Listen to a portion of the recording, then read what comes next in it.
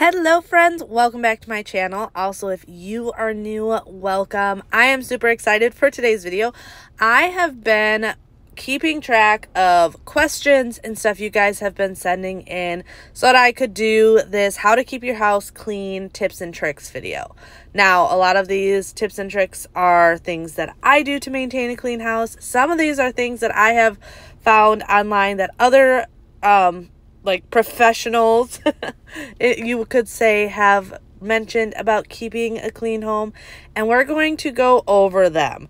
I have a bunch of tips and tricks here, so I'm going to jump on this right away because I know keeping a clean house can be a challenging task, but I also know with some organization and some consistency, it can become a lot more manageable. So we are starting off with tip number 1, which is creating a cleaning schedule. Now, when I say cleaning schedule, this can very much change from person to person. I have to say, I think this is probably the hardest tip because it takes some trial and error to figure it out. Your life is not my life, so exactly what I do to stay consistent and have my schedule may not work for you. Some of us have kids, some of us don't have kids, some of us have spouses, some of us don't. Some of us work from the home, outside of the home, we're just stay-at-home parents. Like, there's so many different factors when it comes to someone's life that this may take you some time to figure out what works best for you, but once you have a cleaning schedule figured out and you can stick to it, it's going to make a world of difference.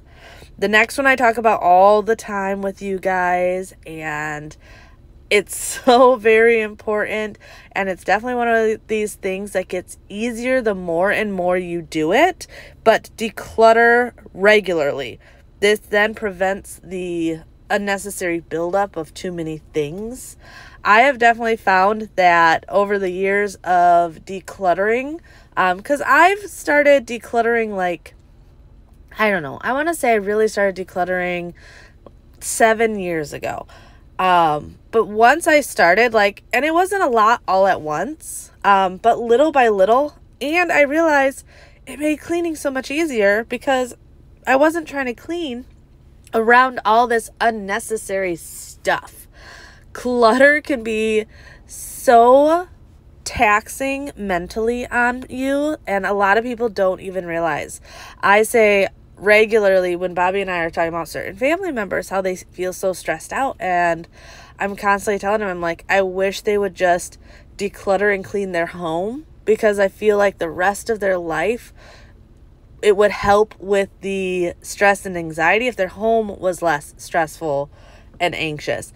And this is coming from someone that deals with pretty severe anxiety and depression at times. Like, these are things I have found help my anxiety and depression because I deal with it. I know I just talked to you guys a couple weeks about how I was having a week.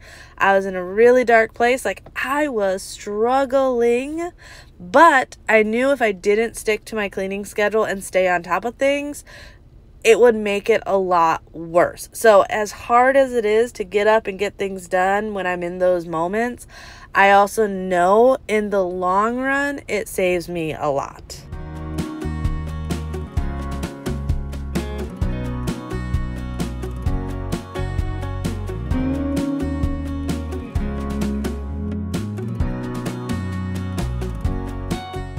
All right, so I know this next one is, I don't know, it can be kind of controversial for people. Like, a lot of people do not see a need for this whatsoever, and that is when making your schedule what that works for you is very important. But I feel like this is important, and if you had just tried it for 30 days, you would notice a big difference. It's small, and it may seem like something like, oh, it's not worth it, but I do challenge you for 30 days to make your bed every morning. It is one of those things of it's not so much having a made bed as much as starting off your day with accomplishing something right away that I think is what makes such a big difference.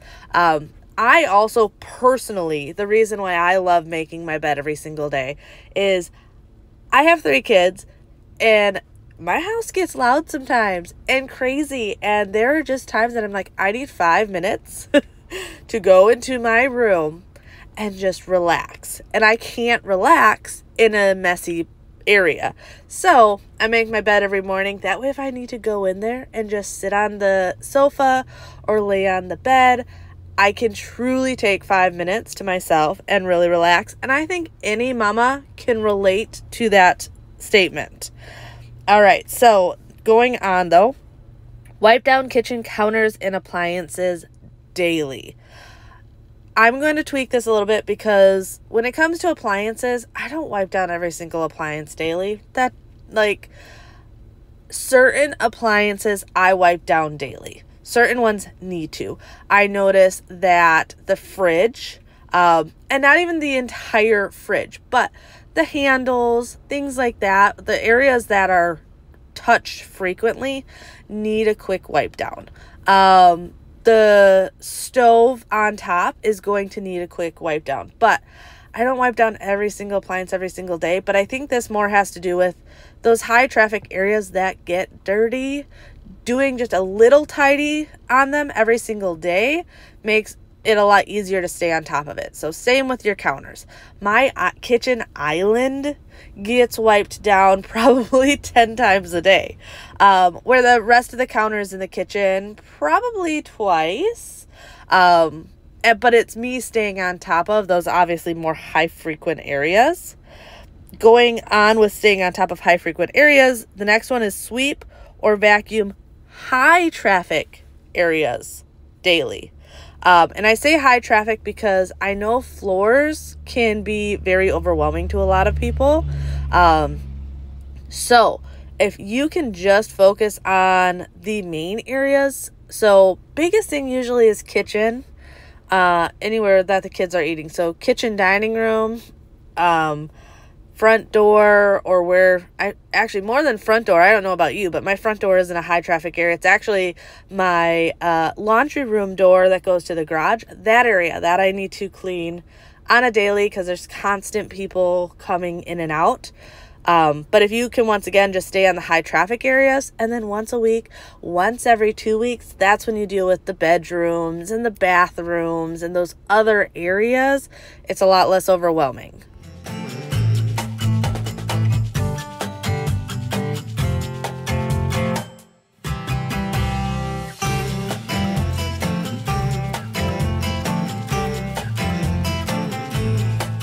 So I know with having a big family and having animals, one of your guys' biggest questions I get on the regular basis is keeping the house smelling nicely. So one of those things is going to be emptying the trash regularly. I don't like having giant trash cans in the house because you don't take them out as often. And that just starts getting stanky.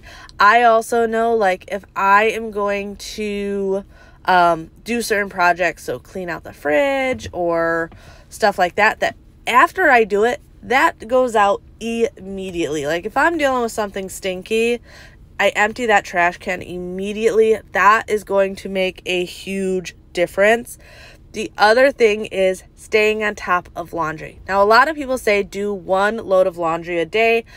I say do what makes sense for you and your family. So for us, I don't do a load of laundry every single day. I probably do a load of laundry every other day. But what I have found that works well for us is we have laundry baskets for almost everybody in the house. So Xander has a laundry basket in his room.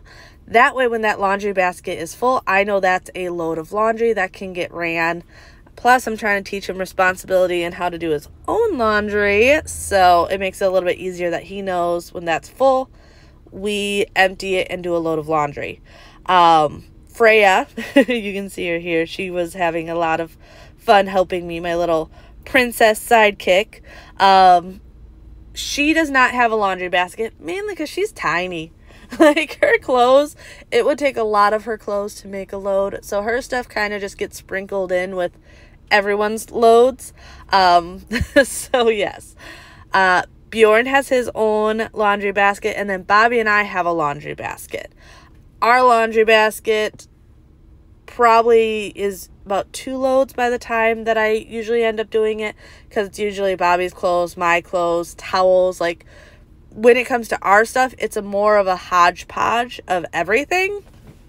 But definitely staying on top of laundry will keep your house smelling better.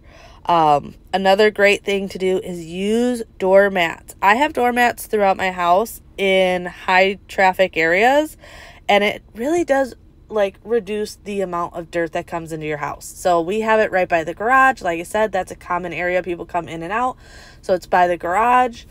We have some by the pool areas on the outside to help prevent so much dirt coming in.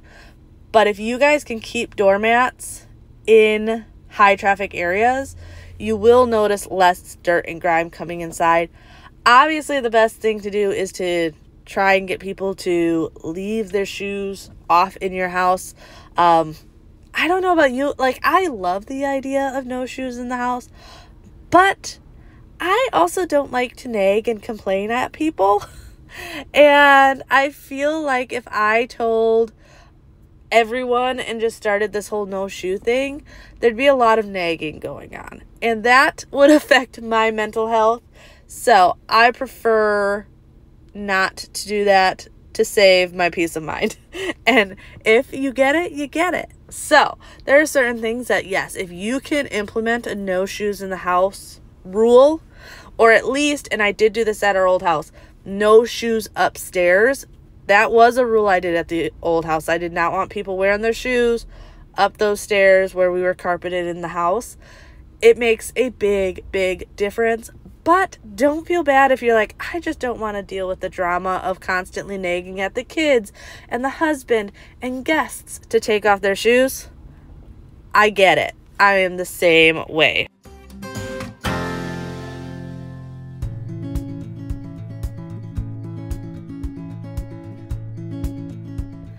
So I actually just had one of you guys comment this just the other day, so I had to throw it on here. But someone made the comment of they hate dusting because they feel like they have to go back and do it right away. Like, it's built up so quickly in their house. But this is a big one. Dust surfaces regularly because it feels like a never-ending task, but honestly, like, if you would just do a little bit every single day, it does build up, but it's not as insane. Like, I have been to people's houses where there is just like major buildup of dust, and you don't want to get to that point. So I know it is one of those tasks. It's like laundry and dishes and wiping down counters, where it can be like, I don't know why I do this when it's dirty again within like 3 seconds. But it does make a difference. It really, really does, just to stay on top of it.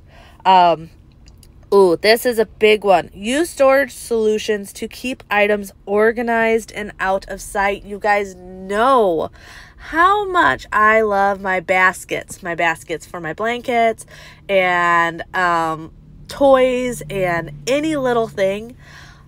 I love them. I think that is like the best trick if you are a mama and you have little kids, because let's be honest, the older boys like Xander and Bjorn, they don't play with a lot of little toys anymore. Freya, on the other hand, she has a lot, and she's gonna have a lot for a bit because she's at that age.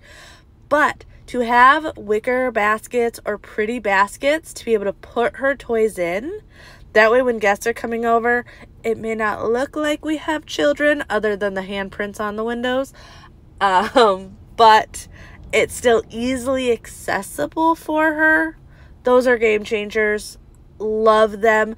It's also such peace of mind where when she goes to bed, I can quickly, or actually I normally make her tidy up her toys, but quickly tidy up her toys, and I can sit and relax and not be surrounded by toys. So storage solutions that are pretty, those are game changers in my book. Clean out the refrigerator and pantry regularly. I also touch on this on a regular basis of how I try and wipe out my refrigerator every single week. I may not completely tear it apart every single week, but at least once a week, I like to at least give it a really good wipe down, usually right before groceries get delivered. And just, it makes keeping up with it easier. And then same with the pantry. Just staying on top of it makes it where what used to take me, and this is my personal experience, I used to do the pantry, let's say, once every 6 months. That was realistic. And it would take me hours because I had to pull everything out, clean everything, and everything was such a hot mess that it just took me forever to go through it. Now, if I am going to do my pantry, I can do it in 10 minutes. I quickly pull stuff out and just move the couple things that might have been put in the wrong place and then put it all back and I am done. So if you can do quick tidies more often on your refrigerator and your pantry, it makes the process in the long run so much easier. I have also gotten to where I am buying less things. Like, I am trying to not worry about having the perfectly aesthetically packed refrigerator. Like, you're not going to look at my fridge and be like, oh my goodness, it's perfectly aesthetically filled with all the exact amount of yogurts and cheese sticks and fruit and vegetables. Like, I have those things in there, but I buy it all more sparingly so that I have less food waste. That has been a big thing for me this year, is less food waste. And by buying less, it's made it a lot easier. Like, I really, really, really try and be more cautious of what we are doing. I'm trying to do more leftover nights more often. We actually just did that yesterday. All of these things to really stay on top of it. So another big one, though, is going to be wiping down your bathroom surfaces daily. I know this is another one where people get really overwhelmed in their bathrooms. But if you get on the habit, and I'm not saying scrub your entire bathroom every single day, but just go in there and wipe down the counters and the sink and clean the toilet inside. I'm not saying the entire toilet outside, but if you can at least wipe down counters and sinks and then scrub the inside of your toilet, it's probably a 2-minute project to get that done.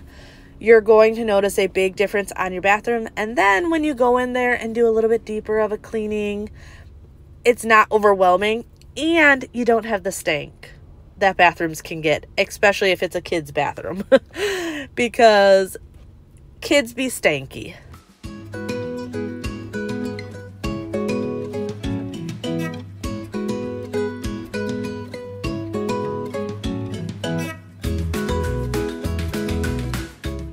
All right, so raise your hand if you have a Monica's closet or a Monica's room.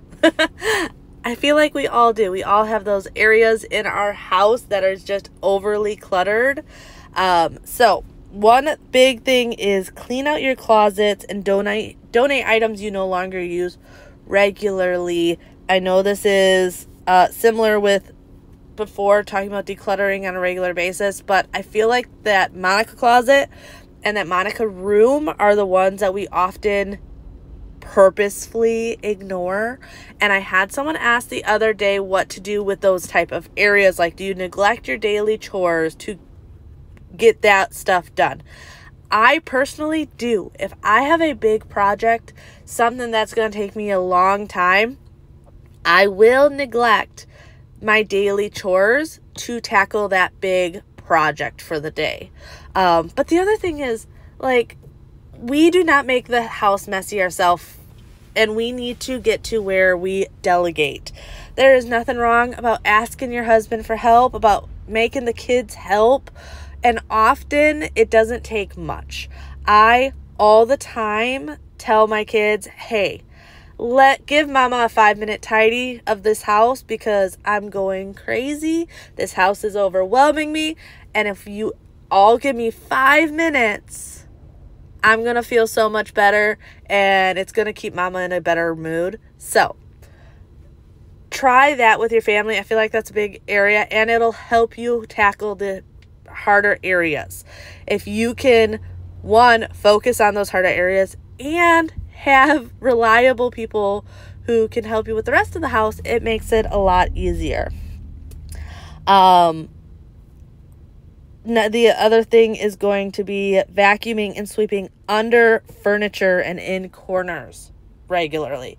Now, this doesn't need to be done as regularly as some other vacuuming and stuff, but, and we've all fallen victim to it, how many of us have moved a sofa and there is probably a year's worth of dust, dog hair, toys that have been missing for ages under those sofas, and it is nasty.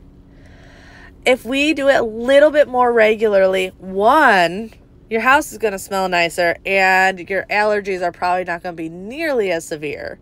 But two, it is just a lot easier to clean it up.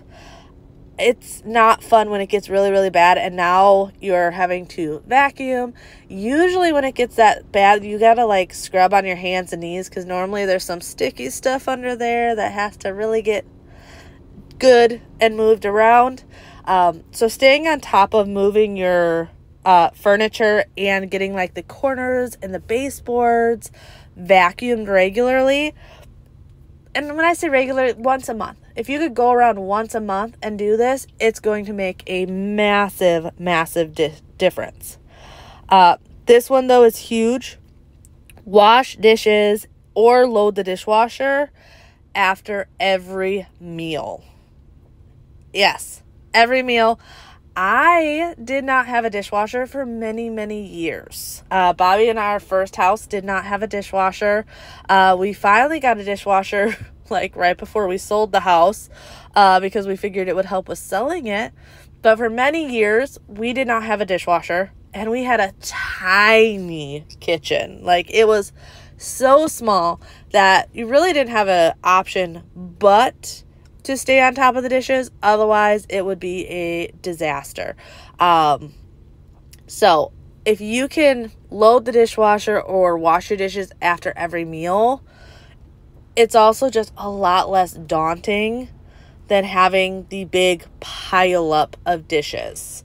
Now you may be like me though, and you don't like cleaning at night. And if that is you and it makes you happy to wait till the morning, I'm not going to judge you on it. But I will say I don't start breakfast the next day till the night before is completed.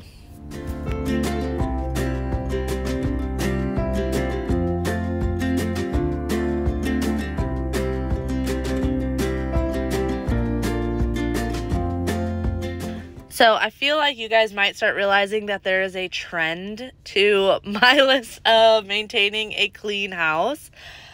With this next one, it's going to be cleaning out your microwave and oven regularly. If you haven't caught the trend, keep listening. If you have caught the trend, let me know in the comments below. But cleaning out your microwave and oven regularly, just like things we've mentioned before, is staying on top of it makes it easier in the long run. So instead of letting the oven get so nasty, it's going to take overnight oven cleaner and stuff like that. It's just one of those things that it makes it less daunting. You can stay on top of it and it does make it easier in the long run. Once again, I'm not saying you have to clean your oven every single day, but if you can just get it to, let's say you're doing it every 6 months. So instead of every 6 months, let's do it once a month. It's going to make it a lot easier in the long run. Rotating seasonal items to keep storage areas organized. This is huge if you have small closets. But I've also seen a lot of people do this with kids' toys of rotating toys. I personally do not do that. I declutter my kids' toys regularly because I feel like they have so much stuff that if I have to rotate their toys, it means they got too much stuff. But I do know a lot of mamas that do it and it really, really does help. So rotating seasonal clothing, rotating toys, those are all things that are going to help keep your storage areas more organized. Wipe down light switches and doorknobs regularly. how many times I have gone into a house and just seen the buildup on the light switches and doorknobs, and it is gross, but easy to do. Because if you think, how many times a day are you touching those doorknobs and light switches, and you're touching the exact same spot multiple times a day? So if you can go around and just take a Lysol wipe once a week and quickly wipe all those things down, it's a huge help, and it's going to keep that like grime. And like I said, it builds up quickly. My kids' bedrooms and bathrooms are the two areas that I am like meticulous on, because they're really good at going outside, playing, being full of dirt and mud, and then touching all those things. And those areas of the house just get a lot dirtier a lot quicker. So doing that, definitely will make a bigger difference if you do it on a regular basis compared to once every 6 months or just spring cleaning, because I know that's like a big thing on a spring cleaning checklist. Clean windows and mirrors regularly. This is another thing, especially in those bathrooms. How many of us get those toothpaste spit marks? I know it's gross, but let's be realistic. Kids are gross. It happens. But also like actual windows. I love cleaning my windows on a regular basis. I don't clean them all at once because that would be extremely overwhelming. If you follow me, you know I like to rotate cleaning my windows. So I may do our bedroom this week, and then the family room and kitchen area the next week, and then the kids' bedrooms. But I keep it on a regular basis because I love the natural light, and there's something about having clean windows that I feel like makes the whole house feel clean.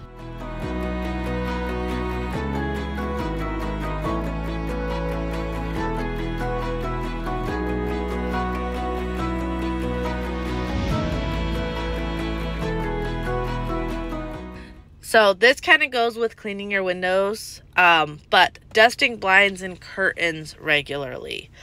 I also find that this is something to keep your house smelling nice if you have curtains like me.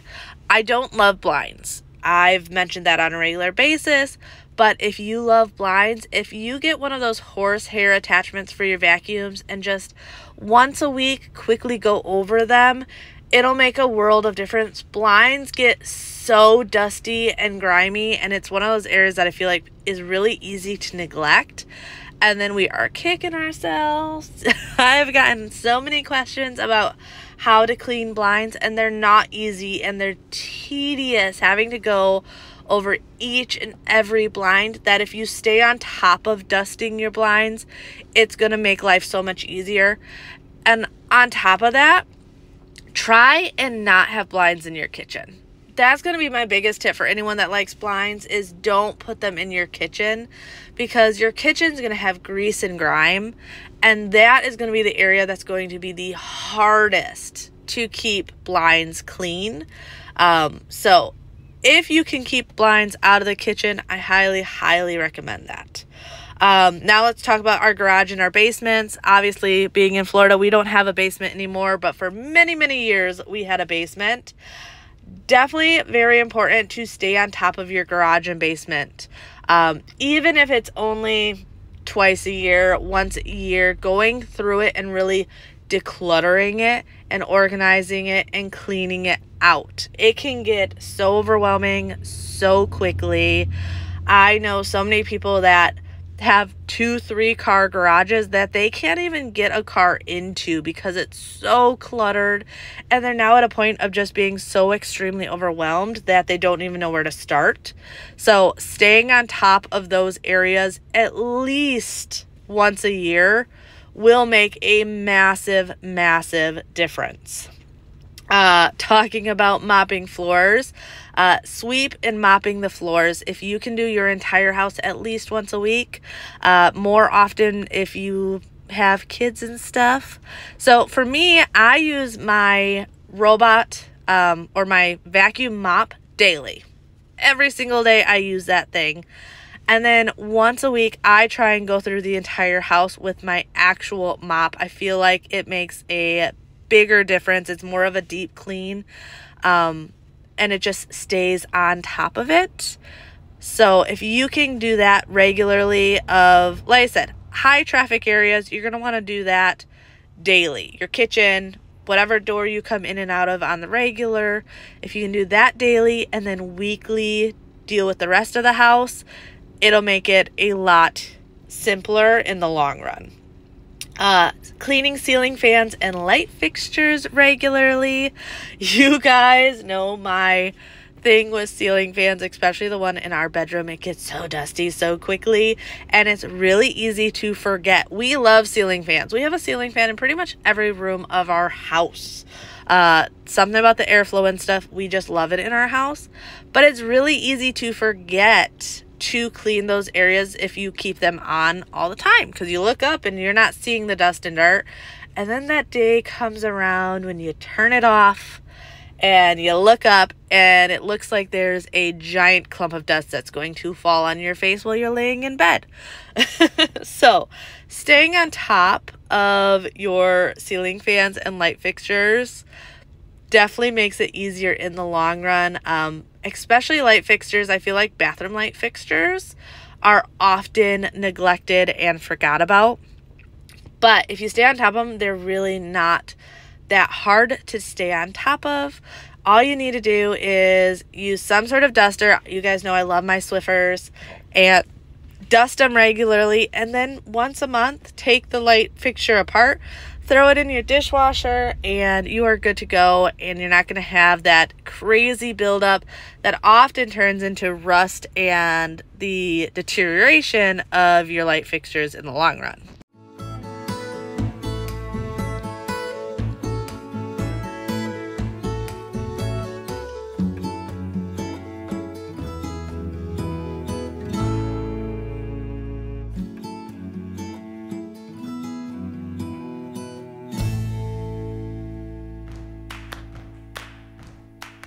So moving on to air quality, especially with having pets, here are a couple of tips that we really stay on top of. One of those things is changing air filters in your house on a regular basis. So the way we do it is Bobby dates our filters so that he stays on top of it. But nowadays, they've got subscriptions and everything to make it like so much easier to stay on top of it, that is something that if you can just stay on top of replacing your air filters, huge difference in smell of your home, health of your home, all of those things. But also washing bedding and blankets of your pets regularly. So you guys have seen me wash this couch on a regular basis because it is pretty much Bailey's bed. But I try and stay on top of cleaning their toys, cleaning their bedding, their blankets, all of those things. Anything that has to do with the animals, stay on top of it to keep your house smelling clean and fresh. And then stay on top of your own bedding and blankets regularly. I said this in a previous video, but if you can wash your bedding and towels and linens before guests come over, your house will smell amazing. And I feel like the way your house smells when guests come over is like one of the biggest things. All right. I have so many more tips and stuff that I have written down, but I am running out of time because I am a blabbermouth and I like to go into detail when I give these tips and trick videos. So if you guys enjoyed today's video and you want the rest of my tips that I have written down that I did not have time to get to, let me know in the comments below. Like I said, I have bunch more tips and tricks that I could share with you guys to help maintain a clean home. And if you guys want to hear them, just let me know and we will do a part 2 to today's keeping your house clean video. But hopefully you guys enjoyed, and I will see you Friday. Bye.